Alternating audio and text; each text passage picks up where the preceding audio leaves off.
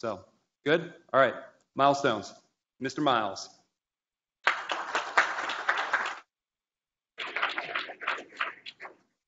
All right, good afternoon, CoverMyMeds. So I must say that it feels really fantastic to be back on this stage again. So many of you are new to CoverMyMeds, and for those who aren't, you may remember back in 2018 when we experimented with an all-staff and we added a bit of a talk show presentation format to highlight an employee's best place to work and grow journey.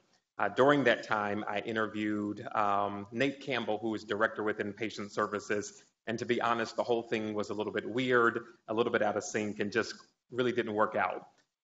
In short, the ratings tanked, and the pilot wasn't picked up by the CMM network. Not only that, things went from bad to worse. I was replaced by the wonderful La Baker as the new host of New Hire Orientation, so I'm no longer doing that. Apparently, her DNA showed that she's 100% that. Yep, you got it. But I stood fast in our core values, embracing challenges, fired my agent, and take a look at me now.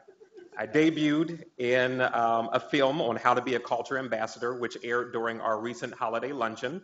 And I've got the biggest head on our Be Yourself Wallscape billboard, true story, near our Franklinton campus, so things are really looking up. With that being said, I am here to present your milestones and your recognitions. Milestones, Erick Miles, get it? All right, great.